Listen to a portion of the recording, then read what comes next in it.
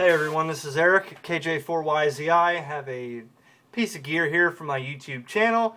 You've probably seen my video on YouTube of the Leixen UV898. This is the LX-928. This is a basic entry-level UHF only. This model is UHF only. Handheld transceiver that will cover 400 to 470 megahertz. And it has all your functions that you've seen on a Bofeng, such as the flashlight.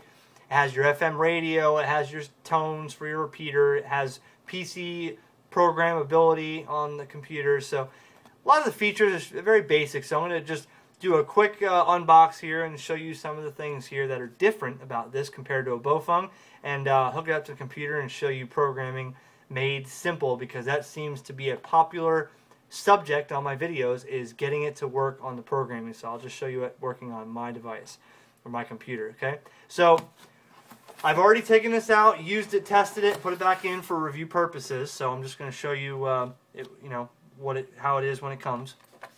eBay card. Make sure you rate them highly if you're satisfied. Okay, the manual. The manual is very important. We all know this. The manual shows you everything about the radio. They're getting a lot better writing these manuals. There's only a couple words that were off, but the translation is actually pretty good.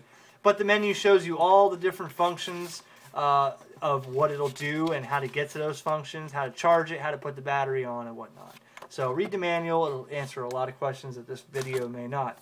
So pretty standard setup here. Radio, battery, charging base, wall charger, antenna, which is a UHF only SMA antenna, which will fit your Bofeng radio. So if you have an aftermarket antenna, it will fit on here.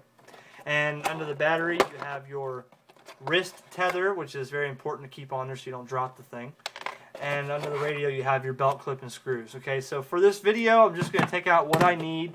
Skip the stuff here. You know all about it. Okay. And by the way, this radio doesn't seem to fit any chargers that I have for Bofeng or Saint Sonic, so this is an exclusive charger for this radio. So you're going to have to put that one on your desk with the other ones, all right? So the radio, you're pretty familiar with putting a battery on. Oh, I notice here that there's a rubber gasket here for the effectiveness of dust and maybe outdoor elements. I'm not going to say it's waterproof, but it's designed to be used outdoors. So they try to make the radio with a speaker that's adequate for outdoor environment, as well as the gasket around here. And the battery goes on there pretty tight, snaps right on. And to release it, you just push the switch here and then slide the back off. All right. And the antenna, like I said, is an SMA antenna, so this will screw right on. They're doing pretty good with the antennas. I have to say, I have a Bifeng, not a Bofeng, a Bifeng DMR TD501, which I'll have on review shortly. And it's from China, and the antenna that came with it outperforms superior to $24 or $30 Smiley 5/8 wave aftermarket antenna. The stock antenna does way better job. So they're getting pretty good, China, with these. All right, so the first thing I feel when I look at this and feel it is a UV82. That reminds you exactly of a Bofeng UV82L or UV82 handheld. The weight, the size, the way the keyboard's laid out, that's what it reminds me of. On the right, you'll have your mic and speaker, which is standard to the same Saint Sonic or Bofeng programming cable. In fact, in this video, I'll show you in a little bit here, if I can find my cable. I did program this, and I'll show you, with my Bofeng programming cable. So you don't have to buy another one if you already have one. It will fit in here and work. That's a plus. You don't have to get their own exclusive cable. Make sure this is pushed back in there for dust and water resistance. On the left side, you'll see a PTT button, and you'll see two other buttons. Now, the UV82 has similar buttons like this, but these are programmable, P1 and P2. You can have them as a short press and a long press, meaning you can program this in the software or on the front of the radio. So that P1 as a short press will go into FM radio, or a long press will turn on the flashlight. Okay, and P2 can be short press will scan and a long press will change power. Whatever functions are available, you can assign them to these keys. That may be a plus for a quick, instead of going through the menu to find the squelch or the scan or whatnot, you can assign them to this. Okay, that's a plus. But overall, the keypad here, you remember, or if you're familiar with a Bofeng, the menu features could be accessed by the front of the radio, which these say too. You have your squelch, your low and high power save, but the difference is when you turn this on, you'll notice that you can't push menu and then 1 for squelch. It doesn't work that way. You actually have to use the function key on the bottom right. So this is something different. The function key, you press function and 1. That'll bring you up to your squelch. You can manipulate the parameters here with the arrows and then press VM here to exit. Okay. The Bofeng I liked because you can do menu and then 26 to do the offset, and then just go right to 25 for the tone and 13 for the shift, or however that was. You can't do that with this. You have to hit function, and if you want the shift, you'd press 9 for repeater here. That'll give you your positive or negative shift or simplex for repeater operation. So when you're done, just hit VM and it'll exit you back to the frequency or channel mode. So that is, you know, it's not hard nor confusing, but it's different from the Bofeng. If you're used to your menu and what menu numbers you had, this will be a little different. But the menu structure has the same features. Automatic power off, for instance, battery saver, busy channel lockout, turn the beep on or off. Some people do not like that beep. You know, dual watch, the lamp, the lock, stuff like that. There's a few things in here that are different, such as, like I said, the P1 and P2 programming for these buttons. So P2 long, P2 short press. Long press and short press, you can assign the, like FM would be P2 short press would put me into an FM radio, 88 to 108 megahertz. All right, but let's go to the FM now. We can do it this way too. We can hit function and number 8. Speaker is rather loud and tinny. It doesn't have any bass at all to it. It's very tinny. Somewhat annoying if you have it up 100%. So this is. Let me compare it to this. My ID 51 anniversary edition doesn't get this loud. Okay, this is quite loud. Almost distorting loud when you turn it all the way up. But at least when I'm driving down the road, I can hear it compared to my ID 51, which I have to have right up to my ear to even hear anything. Cool thing is, this actually scans. When you hit channel up, it'll put you on the next channel it finds. That's something Bofeng didn't have. Alright, the Bofeng, you went by 0.1 increments to find the station you want. This one will actually scan. So if there's a radio station, 98.7 the Gator, there it is. Alright.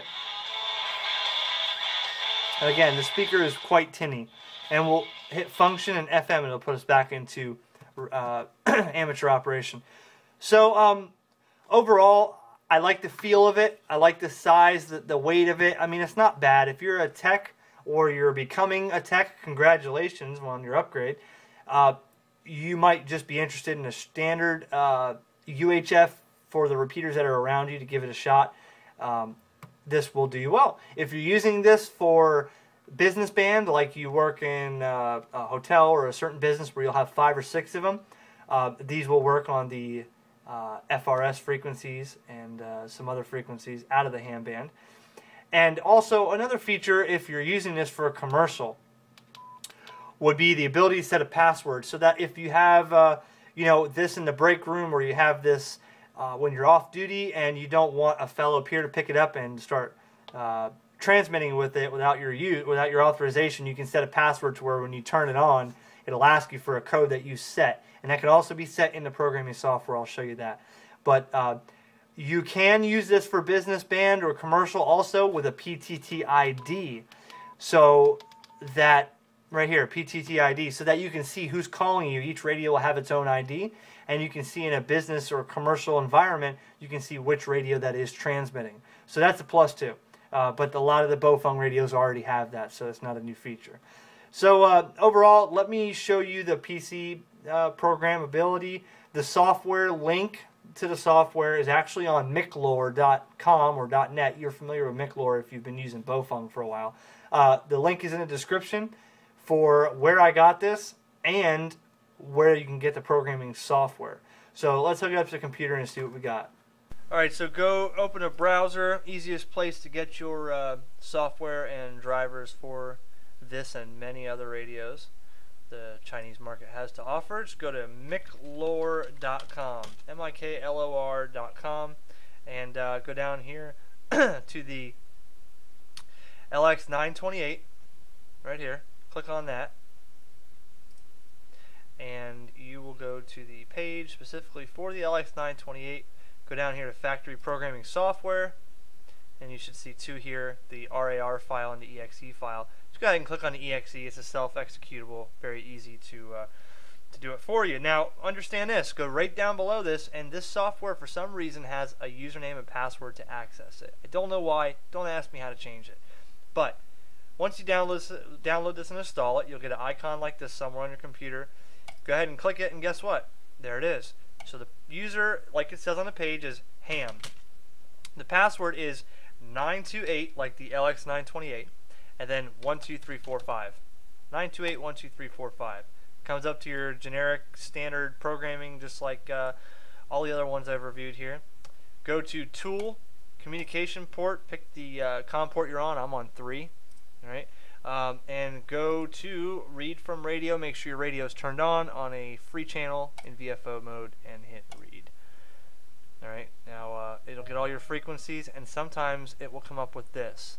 But you'll see it got all the frequencies here, and then it gives you that error. I guess that means it's done reading or what. Sometimes it'll go all the way across, sometimes it won't. I don't have a cure for that yet. The RST599 review did the same thing. I didn't have a problem programming it though. Seems that sometimes it goes, sometimes it doesn't, but all the stuff gets saved one way or another. I don't know why. So sometimes it gets right here and fails. That time it went through. When it's done, you hit close.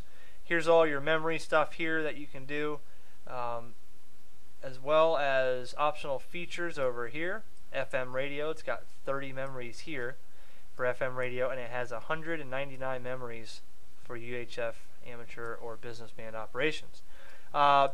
Different settings here that are easier to get to here than they are on the actual radio.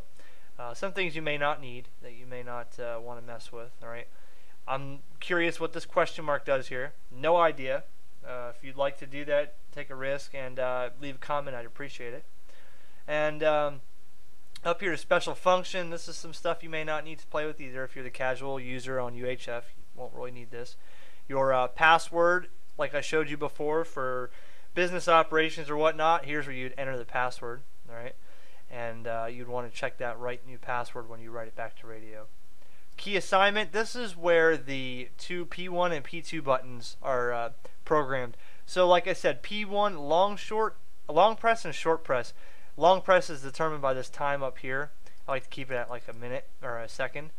But holding it for a second would be a long press, so you can make it FM radio, and then a short press would turn on the LED on top. And then P2, which is the lower one, we can do a long press would be scan, and a short press would be transmit power, to switch your power very quickly instead of having to do it on the front. So all those features are explained before in the video, and auto dial memory for different DTMF strings for Echolink or IRLP repeaters. You can set them up here. That way you don't have to memorize which one goes for how to dial Montana or whatever you're going to do. So that's it. When you're done, go up here to File. I tell you to save it here. Make a file so that way as you add things to it, you don't have to worry about losing information. And if you want to transfer it to another computer for a friend or whatnot, you have a saved file. And then you'll just go up here to Program, go to Write to Radio, and you'll send it. There's also radio information, tells you your, let's see, the user here. I'm not sure if you could change that. No. The factory time, I guess that was when it was built, and the model and the frequency range. So that's for channel information or radio information. If we go to optional features, that's what this is here on the front, and channel information will be this over here. So that's pretty much it. Hope this summed it up for you. Hope you enjoyed it, and look forward to my other videos. 7-3 from KJ4YZ.